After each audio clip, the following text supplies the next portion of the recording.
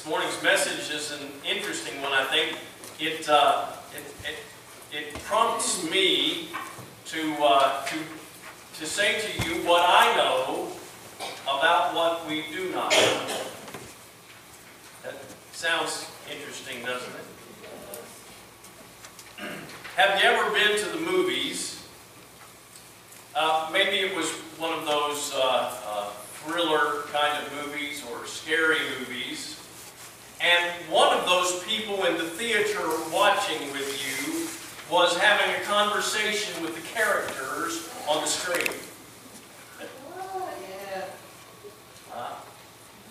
Just at the moment that the character on the screen is about to go through the door, they say, "Don't go in there!" See, we know what's about to happen. The writer knows, even the actor or actress knows what's about to happen, but the character doesn't know. And if you go back and see the movie again, even though they have been warned and they have seen what's on the other side of the door, they will go through it again, and someone will likely say, "Don't go in there." All of our attempts to warn them are for naught. What happens on the screen cannot change. It has been settled since the final cuts fell on the floor in that cut room. I was inspired this week by a couple of contemporary philosophers, if you will, one of whom asked the question about knowing. Now, just in case you're wondering, it wasn't Plato and Aristotle or Socrates. It wasn't even D.S. Warner or E.E. Byram from the church world. It was Frank and Ernest from the comics page. You see them sitting there on the mountains, wise men sitting on the mountains, and one looks at the other and says, "Here's a brain teaser. Is it possible to be enlightened and not know it?" Is someone walking around there and they've got all of this wisdom and they really don't realize what they have? It got me thinking that the old saying, "You don't know what you don't know." We don't know. And even when someone tries to tell us what we know, we may reject it. There are a number of things that we've discovered in this life. See, we understand the principles of the natural world. Gravity, for instance. We know and understand that what goes up must come down, unless, of course, it goes really far up, and then it doesn't have to come down at all, because it has exceeded the limit of the law of gravity. We understand the principles of mathematics. 2 plus 2 equals 4. Although Common Core apparently is questioning that. We know in a general sense what the weather will be like today or tomorrow, but we can't know specifically about that. If you watch the weather, they'll say it's a 20% chance or maybe an 80% chance. But even then, if it's an 80% chance, they can't tell you where it's going to rain and where it's not going to rain. It's only an estimate, a guess about what's going to happen. It's still knowable because eventually we will understand and know that. And I believe, in a spiritual sense, it is possible for someone to be lost and to believe that they are saved. They believe that they've given their heart to Jesus at some time in the past, and yet they are going to find on the judgment day that they were mistaken, deluded by their own sense of what happened. In Matthew chapter 25, Jesus said to some of them, Depart from me, I never knew you. I think that's exactly why Paul encourages us to make our calling and election sure. And yet I believe as well that we can know for certain whether or not we're headed into an eternity of joy or an eternity of suffering. We can know that.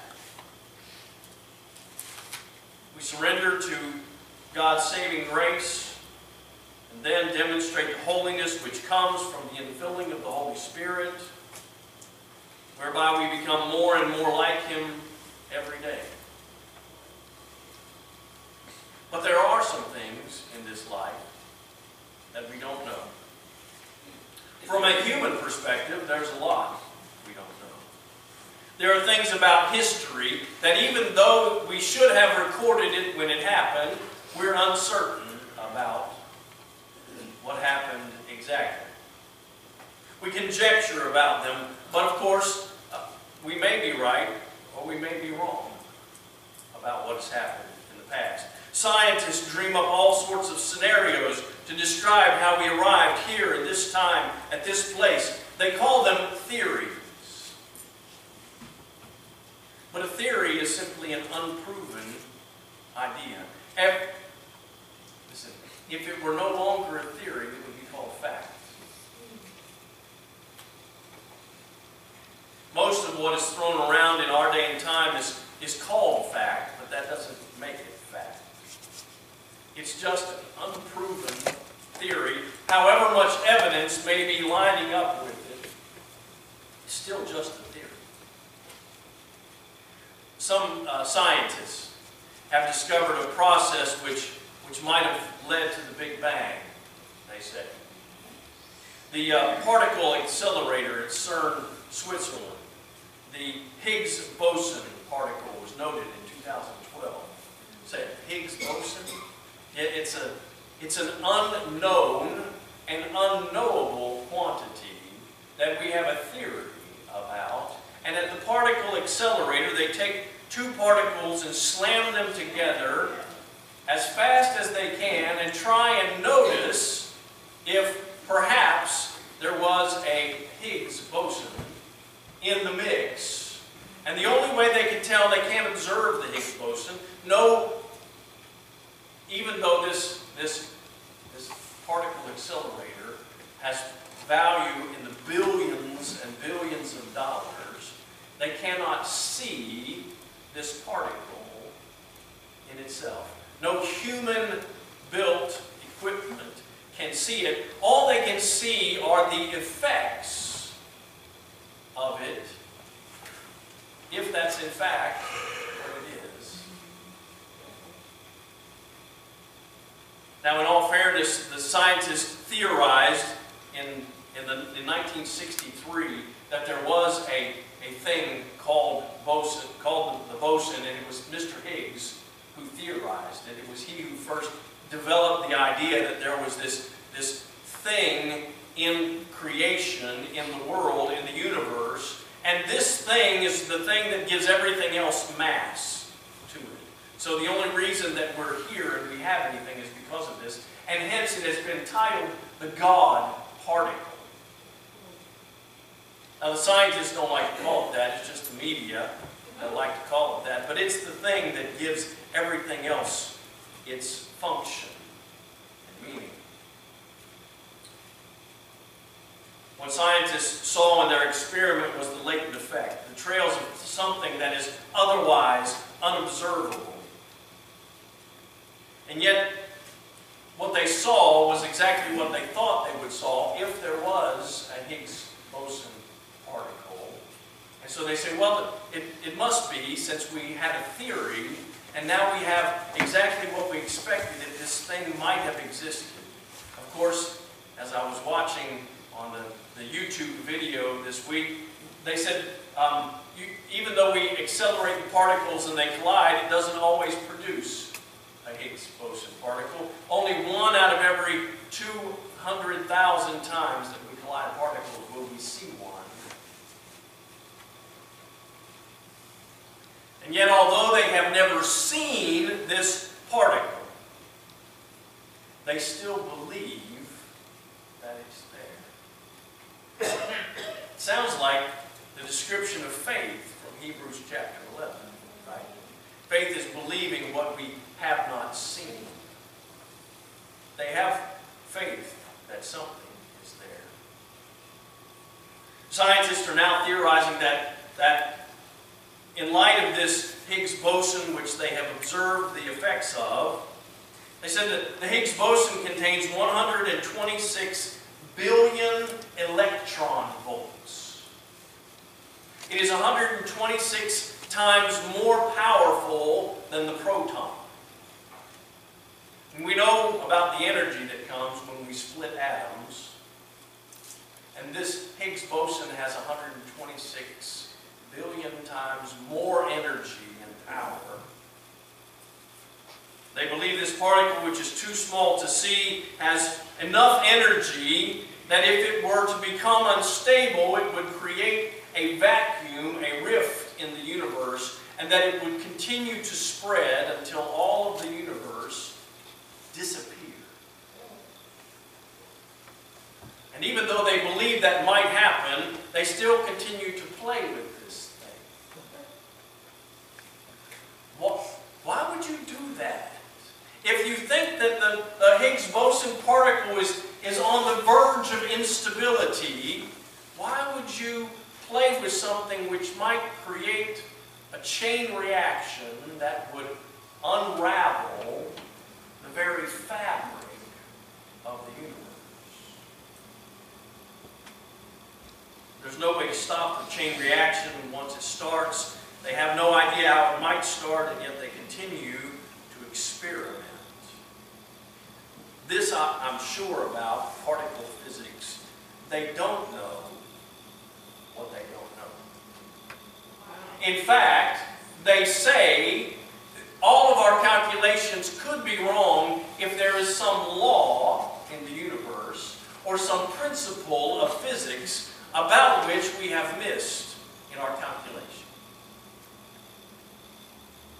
They don't know what they don't know.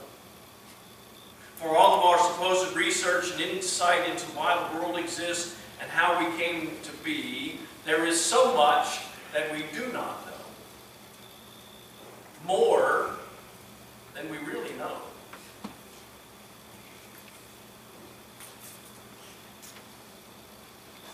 This idea of the Higgs boson and the universe unraveling sounds a bit like 2 Peter chapter 3, verse 10.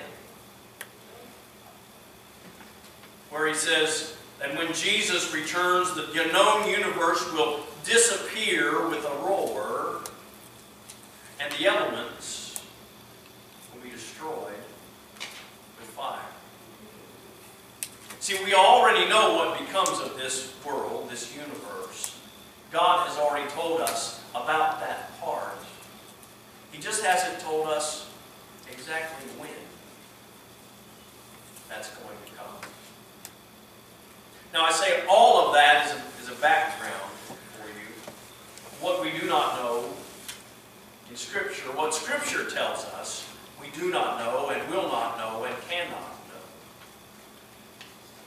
There was another thought that welled up in me. I thought for sure that when I went to Scripture that there would be a lot of things that the Scripture would say we cannot know or understand. And yet I found that there was just one thing. I thought I was going to have a sermon with 3 wonderful points and maybe continue it next week with 3 more things that we can't know. And I found one. So I had to add in all the extra stuff in order to give you that one. Scripture talks about all kinds of things that we know about God. It tells us about His love. It tells us of His creation. It tells of His plan and provision for salvation. The Bible speaks of the battle between good and evil and tells us a great many things about the end of this existence and what will happen when the end arrives. But we don't know when it comes. And if we don't know what we don't know, how can we be sure of what we know? The greatest unknown from Scripture is the hour of the Lord's return. We know that it will happen in a moment. We just don't know which moment. John chapter 14, Jesus is talking about his departure. He's there on the night of the Last Supper. He's in the upper room with his disciples, and he's telling them about his departure. You all have memorized probably that passage of Scripture from John chapter 14, when he said, I go to prepare a place for you, and if I go away, I will come again and receive you unto me, that where I am, there you may be also. And Thomas scratches his head, and he says, Lord, I don't know where you're going. You've talked about something, but I'm not sure what you're talking about. And if I don't know where you're going, how can I know how to get there? Jesus responds. He said, I am the way, the truth, and the life, and no man comes to the Father but by me. See, it wasn't so much where he was going, but with whom he was going to be. I'm going away. In my Father's house are many mansions. He's going away to the Father. This ragtag bunch of disciples who would all abandon Jesus in the hours that were coming were wise and intelligent enough to know that there was a place that they had never seen, that they had never been, and they yet could not intellectually fathom what that place was. I think it makes sense that Thomas would raise his hand and say, I don't know. Maybe that's where we get that you teachers, there are no bad questions. If you don't know the answer, you should ask. Jesus, however, had given them all they needed for understanding, and yet it would take them several days, 50 of them in fact, until the Holy Spirit came and filled them and gave them the understanding of what Jesus had, called to remembrance everything that he had said to them, and gave them the aha moment, the day the light bulb went on, and they understood what Jesus was talking about. My kingdom is not of this world. My kingdom is from another place. Jesus was going to the Father's house. Jesus was headed to heaven. We know that they didn't really understand on that fateful night, on that blessed night, if you will. And in part, we understand because when they finally got to understand, they left us a record so that we could read it and know it. I suppose if I had to summarize for you what we don't know, it all has to do with the timing. Matthew chapters 24 and 25 are prophetic utterances of Jesus. They talk about the time of the end. And Jesus tells us many things about that time. He gives us clues as to what will be happening when the end of times comes. Even though he gives us those clues, he emphatically states that we do not know the day or the hour. Matthew chapter 24, verse 36. I want you to turn there and read it in your Bible. Matthew 24, verse 36. So that when you wonder again about Jesus coming and his return, you can go, oh yeah, it's right here. We read that. Jesus says, no one knows about the day or the hour, not even the angels in heaven, nor the Son, even he was not aware, but only the Father. As it was in the days of Noah, so it will be at the coming of the Son of Man. And then look in verse 42, just 6 verses down. He says, because you do not know the day or the hour, therefore keep watch. Keep looking up. Keep waiting and understanding. We can read the signs. Jesus said, when you see, you know that when the fig tree puts on its buds, that summer is near and that the fruit is about to happen. When you see the signs of the end of the age coming, you know that the time is near. And yet we have this problem because the disciples in the first generation, the first century church, believed that all of the signs had been fulfilled and that Jesus was coming back in their lifetime.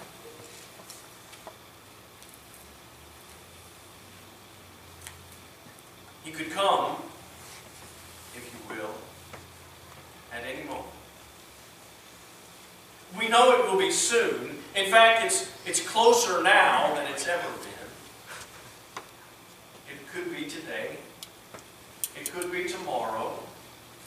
It could be this week or before the end of the year.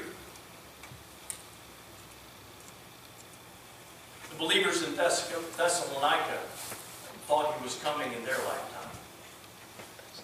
They left their homes and their jobs, their work, and went out onto the mountainside to watch for his coming.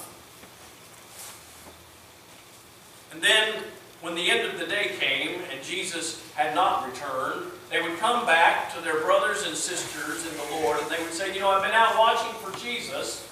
He didn't come today and I haven't been to the grocery store. Do you have any extra bread or some meat that I might partake of? And the next day they would go and do the same thing and they would go out and watch and then they would come back.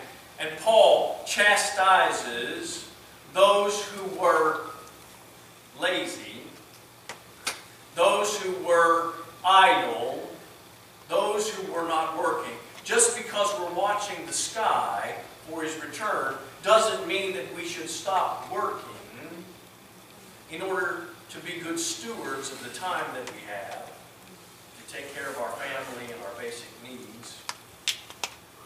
He told the church there, he said, if a man doesn't work, there's no reason for you to have to feed him. He shall not eat. Yes, Jesus said that the Lord would come like a thief in the night. He would come when we weren't expecting him. He would come and break through the sky on a day and a time when only those who were waiting and watching would be ready. We expect it at any moment, that does not mean that we should be idle. Rather, it means we should be faithful until he comes. He should find us living in holiness, empowered by the Holy Spirit who lives in us. He should find us faithful in our affairs with our family and within the household of believers. He should find us faithfully managing the affairs of home and work and the kingdom when he arrives. Yes, we know he's coming back. We know this part. What we certainly don't know is when. And in fact, everyone who has ever predicted the time of his arrival has been wrong. Because he already told us no one knows the day or the hour. No one knows. Those who predict are not listening to God. Because it is, not only is it something we don't know, it's something that is not known because it's only in the mind of God. And when it's time, he will alert the angels and he will alert the Son, and he will say, go. And then we'll see them. And this as well will surprise the world. It should not surprise us. Even though we didn't expect it this moment, we do expect it.